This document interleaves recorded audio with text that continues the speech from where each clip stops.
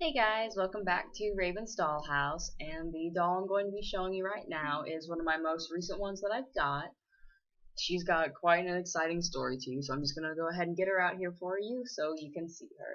And everyone, this is my Rosemary. She is a big girl, so this is Rosemary. She is a 1964 Horseman doll.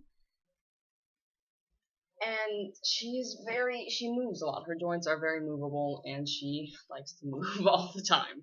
So you're gonna have to bear with me when I tell her story, because I'll have to keep straightening her up probably. But I found Rosemary. I was at my local Goodwill, and I was in the back area, almost to where I shouldn't be.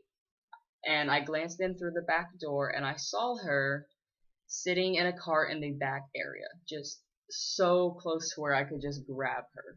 But I figured she hadn't been put out yet, she wasn't priced, so I wouldn't be able to get away with that. So I went up to the front, and I was like, I know you're not supposed to sell stuff out of back. There's a doll back there really close to the door, and I would love to get her if you could sell her to me.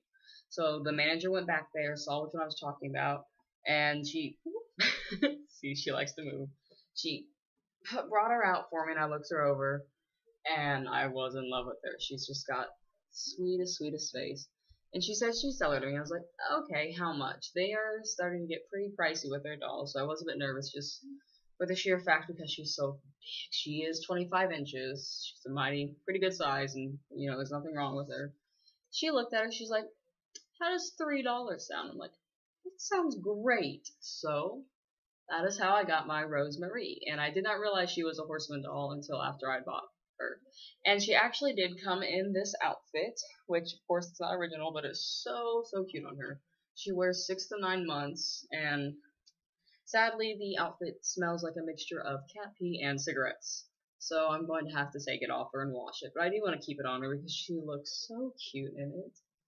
So that is how I got a Horseman 1964 doll for $3, and I've just been in love with her ever since.